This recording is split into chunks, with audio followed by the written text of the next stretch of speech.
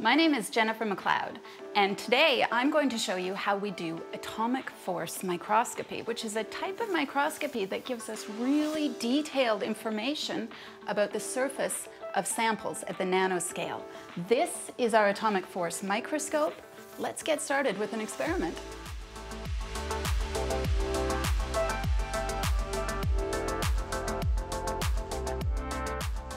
The first thing we're going to need to do is to install our sample into the sample holder. We're going to handle everything with tweezers because the sample was prepared in vacuum and is rather clean. For AFM, our sample holder just has a bit of sticky tape on the base. This keeps the sample stable while we're working on it. Next, we bring it to the instrument where we have to remove the microscope head in order to install the sample. It slides in. We put the head back into position, secure the cabling, and we're ready to get started. The next thing we're going to need to do is to turn on all the bits of equipment that are necessary. Our first step is to vibrationally isolate the microscope. Atomic force microscopy is really sensitive to vibrations. So we use this active damping stage to make sure that any vibrations are damped out.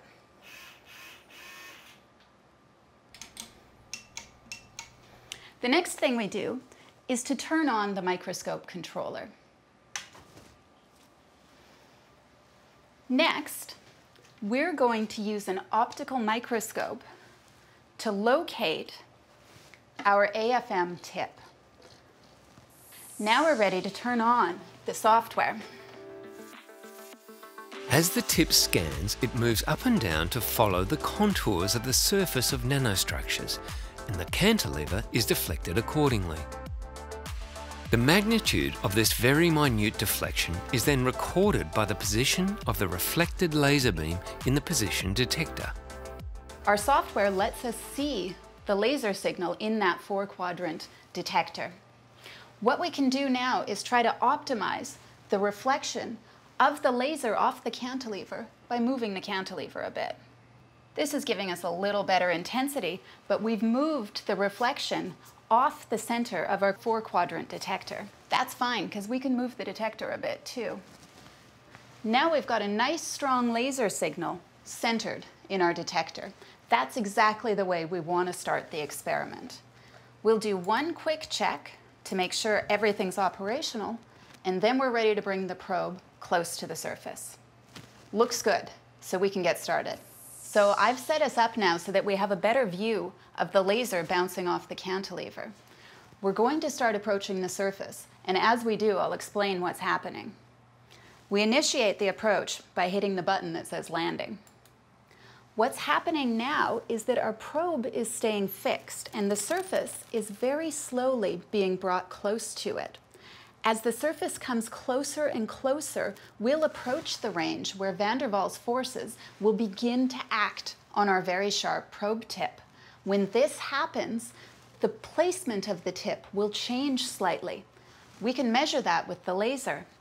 We've now detected the surface through this very slight displacement of our cantilever, and now we're ready to start mapping the topography of the surface. We do that in a different dialogue. What we want to do is to monitor what our probe sees as we raster it first forward and then backwards across the surface. So we'll set up to acquire data in both directions.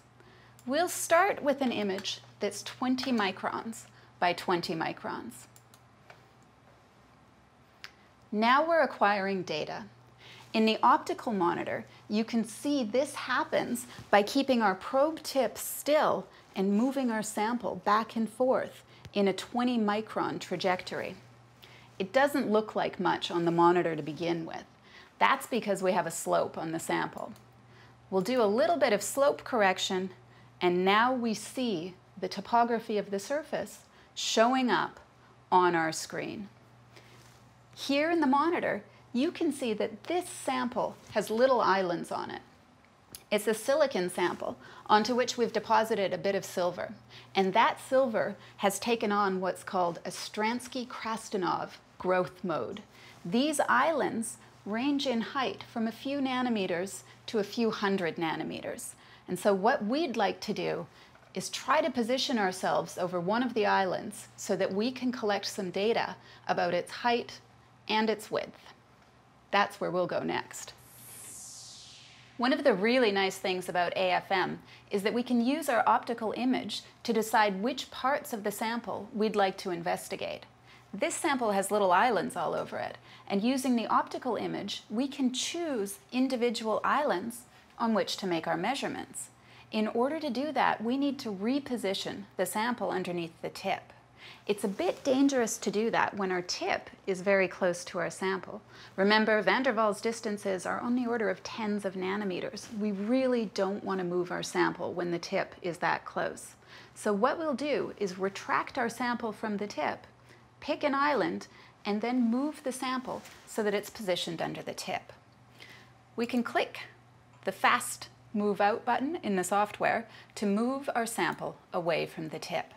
When we do that, it defocuses in our optical image.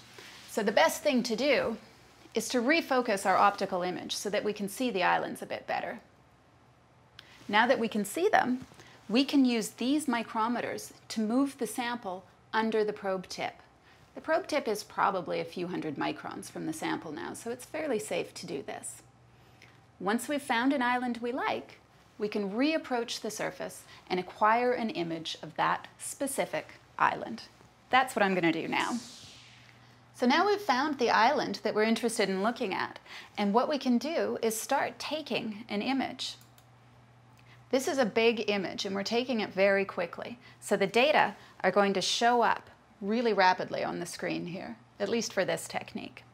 In atomic force microscopy, we're keeping our probe close to the surface and moving the surface underneath our probe. Those van der Waals forces are going to vary as the topography on the surface brings the surface closer to the tip and further away. We're monitoring those forces in real time, and we're keeping track of the topography of the surface based on how those forces act on the tip. Remember, we're reading the tip position with a laser here. We have a very good idea of how the tip is responding to topography.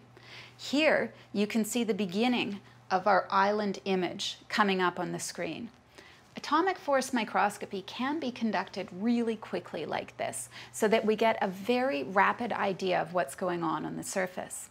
Here, we can see that our surface topography is varying on the order of 400 nanometers. We are reading really incredible height variations at the nanoscale really quickly. As the image builds up, we see what's happened on our surface.